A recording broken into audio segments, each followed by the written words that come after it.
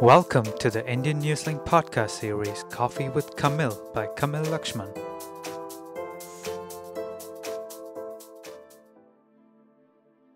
Have you ever thought why you do what you do and why you do it in a particular way?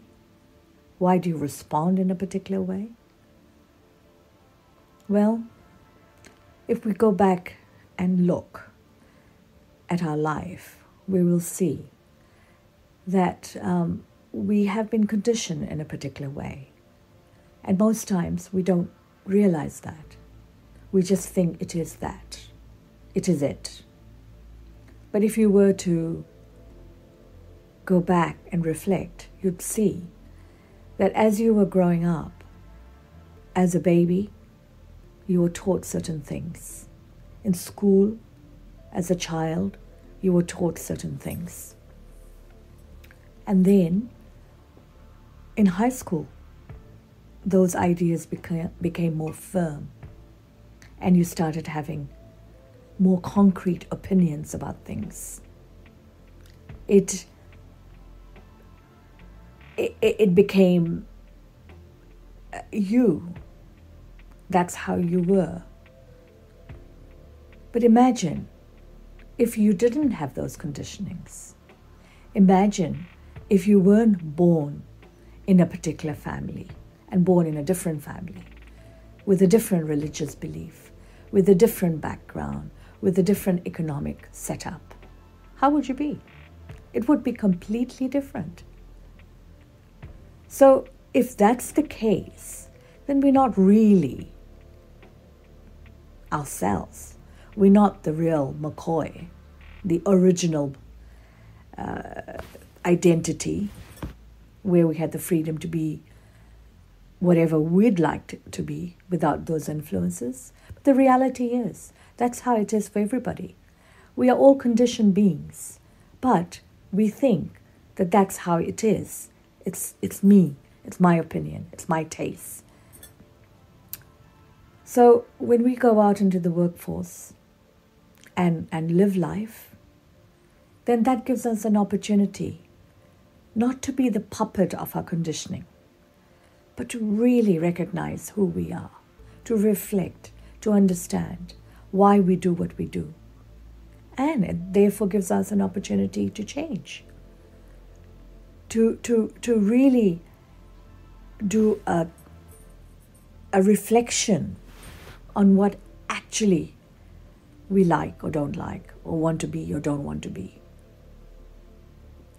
But for us to be able to do that, we first need to know that we're a bundle of conditioning beings.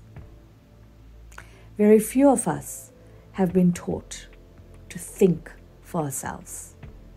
We have been told, don't do this, do that. This will happen, or that will happen. And that's how we become. And sometimes if we're not careful and we become parents ourselves, we'll do the same to our children. Don't go here, don't do that. This is going to happen, that is going to happen.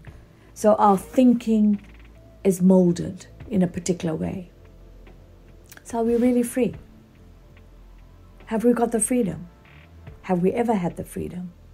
Or we've just been molded in a particular way to be?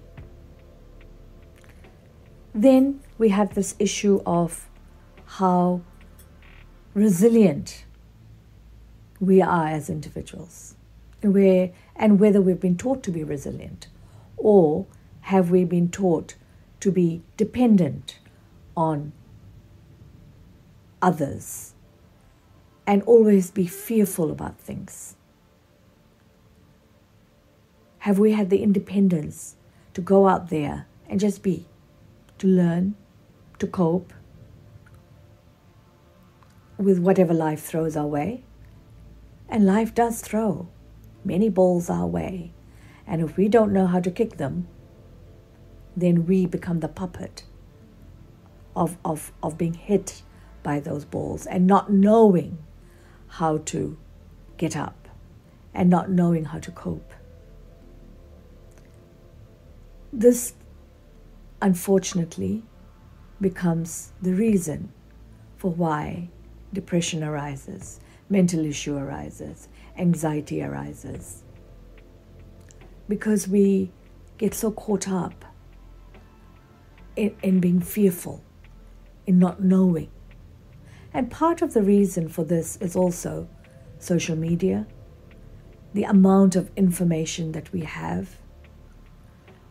For young people, we are told that right from the beginning, there's this huge burden being put on our youth today, where they've been told that they have to worry about the environment, that this is going to happen or that's going to happen. There's the student loan that they have a mortgage to start off with, even before they've gone out to work. They have this burden of, if they're not in a fortunate position of having parents that will pay for it, they have the student loan that they are inheriting, because education is not free. Then there's the responsibility of buying a house, and that can be very expensive. Then there's something or the other all the time. There's this expectation of how to be, what society expects of you. It's very stressful for a young mind to have that kind of burden being put on oneself. Imagine a society where you lived off the land, you fished, that was your food, you played. You didn't have to worry about all these fancy clothes, branded things. You didn't have to worry about any of this. There was no opinion as such as to what you had to become. You just had to learn how to survive. Imagine the freedom of the mind. There was no pressure. There was no expectation. There was no social media photograph of a friend who looked as if that friend was very happy because they were, the photograph showed that they, looked very happy because there was all the connotations of happiness in that photograph. And then you look at that and you start feeling inferior. You start feeling as if you should be like that. And the fact that you're not like that, there's something wrong with you. So these are the stressors that are being put. And then, as an adult, you go out to work and you don't earn as much as your friends, or you don't do what they're doing because you're watching social media, because you're watching Facebook. Somebody's gone on a trip, you can't afford it. That becomes a reason for a stressor. And it just goes on and on and on, because we are put in an environment where there's all these unnecessary pressures or expectations of how we need to be.